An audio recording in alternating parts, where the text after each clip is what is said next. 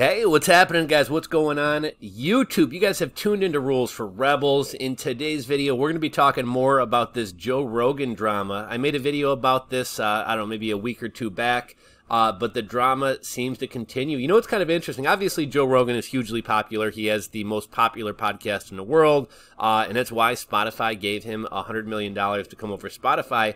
And it's actually looking like he made a pretty good move. You know, initially, a lot of people, myself included, were kind of critical of him leaving YouTube and going over to Spotify. He seemed to kind of have his own independent thing over at YouTube, but, you know, YouTube's always been known for censoring people, and that's really gotten worse in the past 2 years. And so at least with Spotify, he has a contract, and Spotify, for the most part, has kind of left him alone. But ever since he's gone over to Spotify, it has been nothing but drama. Right when he went over to Spotify, a lot of Spotify staff were wanting to censor podcasts, take down certain podcasts that they found offensive. And it's only continued to get worse since then. I don't listen to the Joe Rogan podcast nearly as much as I used to. I'll admit it is a lot of the same thing over and over and over these days. The variety of guests isn't as good as it used to be. And also, I think partly because it's no longer on YouTube, which is just a platform that's on my phone and I'm always on. Really, the only thing I use Spotify for is listening to Joe Rogan. And so I just don't always necessarily think to go over and open up another app. But, you know, ever since Joe Rogan went over to Spotify, it seems to be nothing but drama.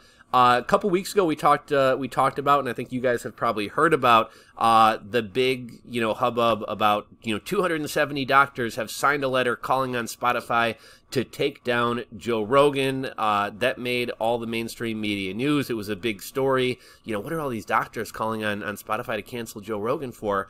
And, it turned out that was kind of a big hoax. Out of the 270 doctors, which in the grand scheme of things is a pretty small number, out of the 270 doctors calling for Spotify to take down Joe Rogan, it turns out less than 100 of them were actually doctors. A lot of them were professors. A lot of them were PhDs, but not practicing doctors or licensed doctors.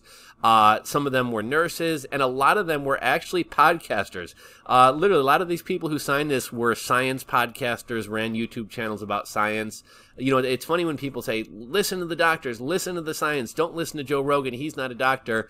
But everybody wants to pay attention to 270 podcasters and professors calling on Joe Rogan to be taken down. We hear this word misinformation thrown around a lot. One thing you'll notice about all the people calling for Joe Rogan to be taken down, none of them actually give any concrete examples of what misinformation is being shared. It's just kind of this blanket term, misinformation. We've learned already, we saw Facebook was actually kind of collaborating with the White House to take down misinformation.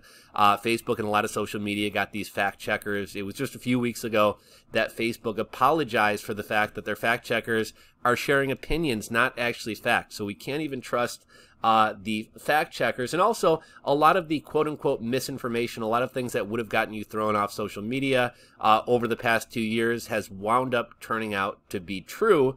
So, you might think we might want to be a little bit more careful about censoring people. Also, there's a great quote that I love. It's something to the effect of, I'm probably going to butcher the quote, but it's, when you cut out a man's tongue, you don't prove him a liar. You only prove that you're afraid of what he has to say. Well, the Joe Rogan drama continues again, and this one's actually kind of funny. Neil Young, the Canadian-American songwriter, I forget if it was on Twitter, he wrote an open letter to Spotify, but he throws a tantrum over Joe Rogan and says, it's either Spotify or him, you can't have them both. Now, if we think about who subscribes to Spotify, who uses Spotify, Neil Young had a couple good songs. I couldn't tell you them off the top of my head, but I do know he did have a couple good songs over the years. But the vast majority of people who listen to Neil Young are probably listening to records or CDs. Spotify's audience tends to skew younger. Fans of Neil Young tend to skew older. And obviously Joe Rogan is way, way, way more popular than Neil Young, especially amongst Spotify's audience. What I thought was kind of funny here is even The Daily Show and Trevor Noah who's, very, very far left, says Neil Young is going to regret this when his monthly Spotify checks for $1.37 stop rolling in. I just wanted to make a quick video. I'll try not to keep you guys too long, but we talked about this story already. I figured we'd provide a little bit of follow-up. This one comes to us from Zero Hedge. It's him or me. Neil Young throws tantrum over Joe Rogan, demands Spotify remove his songs. Canadian-American songwriter and 70s performer Neil Pervical Young has taken a stand against free speech, demanding Spotify pull his entire music catalog from their platform unless they silence the podcaster Joe Rogan for spreading fake information about the things in your arm. I don't even know why I bother trying to be careful about what I say. I'm sure most of these types of videos are kind of shadow banned anyways. What's kind of interesting, a couple years ago, Neil Young did like a free speech, don't censor people, don't silence people tour. And now he's calling on censoring Joe Rogan. In an email to Warner Records, Young said Spotify has a responsibility to mitigate the spread of misinformation on its platform, adding, "I want to let Spotify know immediately today that I want all my music off their platform. They can have Joe Rogan or Young, not both," the raging liberal wrote. Here's a tweet about it. Young's letter was a response to a December podcast in which Rogan interviewed Dr. Robert Malone, a controversial virologist who researched messenger RNA and is now skeptical of them. On the podcast, Malone told Rogan that U.S. hospitals are financially incentivized to falsely report deaths as being caused by COVID coronavirus. Rogan has also, on his podcast, encouraged young, healthy people not to get the COVID-19 vaccine. I'm going to kind of tread carefully in what I say here, but recently some information has come out about the number of people who either died or were admitted to hospitals because of COVID or with COVID.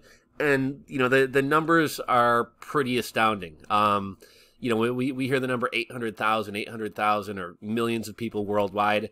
That 800,000 from the numbers I've seen has been trimmed down to a little over 50,000 when we're talking about died from COVID as opposed to died with COVID, or was hospitalized from COVID as opposed to with COVID. Rogan notably inked a deal with Spotify in May of 2020 worth more than $100 million. 4 months later, Spotify employees threatened to strike unless the company agreed to remove past Rogan podcast episodes with controversial guests and give employees direct editorial oversight over the Joe Rogan Experience podcast. This did not happen, although Spotify has actually taken down a number of the old podcasts. That would include the ability to directly edit or remove sections of upcoming interviews or block upcoming episodes deemed problematic. The employees also demanded the ability to add trigger warnings, corrections, and references to fact-checked articles on topics discussed by Rogan in the course of his multi-hour discussions, according to Digital Music News. Hilariously, Spotify never brought it up with Rogan. Neil Young is going to regret this when his $1.37 checks stop rolling in. Let's see. Okay, so it looks like that's the article. Okay, so I figure we'd head over to Twitter and take a look at this tweet from Trevor Noah of The Daily Show, where he says Neil Young is going to regret this when his monthly Spotify checks for $1.37 stop rolling. And, one kind of interesting thing, I forget who it was. I don't know if it was like 2 Chainz or T-Pain. It was some kind of older, kind of forgotten about artist, but recently posted about how much money or how many plays they would have to get on various streaming services in order to, I think it was make $1. Spotify was one of the worst ones out of all of them. Feel free to Google that. It was kind of interesting. I don't have it in front of me right now. But let's see what kind of Twitter's response is to this. Also, just kind of an interesting thing about Neil Young. I believe he's tried to exercise a lot of control. He's been very outspoken against streaming services, and in fairness, streaming services aren't that fair to artists. But I believe his ex-wife owns like half or more of his catalog, so I don't even know if he'd have the ability to keep his music off Spotify in the first place. Raylan Davis crying, Spotify pays the least. It's probably a lot less, and that's kind of what I was referring to, what they pay per stream. Neil Young is a polio survivor. I think it's just a commentary on Spotify's miserable pay-per-play rate for musicians. When will they just straight up write $400 million checks to Joe Rogan? Not one of your best jokes. So Rob Wagner's upset about this. He's also got 2 masks and 4 flags in his bio. Perhaps it will start a movement to inspire others. I guess inspire others to remove their music from Spotify if they don't cancel Joe Rogan. Joe Rogan has created a crowdfunder for Neil. Exactly. He has nothing to lose. Proud of him for taking a stand. Hope he influences other artists to take a stand as well. You know, what is with it that, you know, if you don't like Joe Rogan, don't listen to him. If you feel like Joe Rogan is spreading misinformation, start your own blog, start your own podcast, start a YouTube channel, and you know, provide documentation proving where Joe Rogan's wrong. And don't just throw out a blanket term of misinformation, but actually pick out things that Joe Rogan has said or that his guests have said that are factually untrue. Back it up with evidence, and you know, you can do some good there if that's what you think. His hot wife can bring in her royalty checks to compensate. Obviously, that's referring to his wife owning half of his catalog. Rock and Roll Hall of Famer and polio survivor might just know something about what vaccines can do. Neil Young has good music. I like him better than Joe Rogan. Damn, Trevor, not your best work. I have never once listened to Joe Rogan. I couldn't tell you how many times I've listened to Harvest Moon. I think you missed the joke. I laughed because it's true.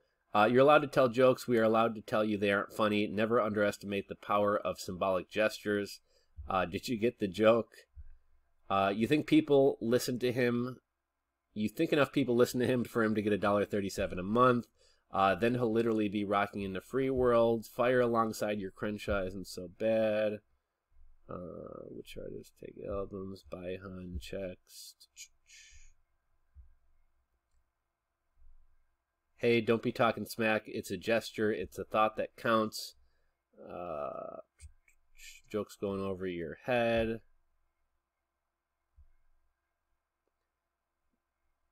He's obviously not a Republican. They will sell the country over their job. Thank you, Neil. It will be the artist that generates the most profit for Spotify. Capitalism knows no boundaries.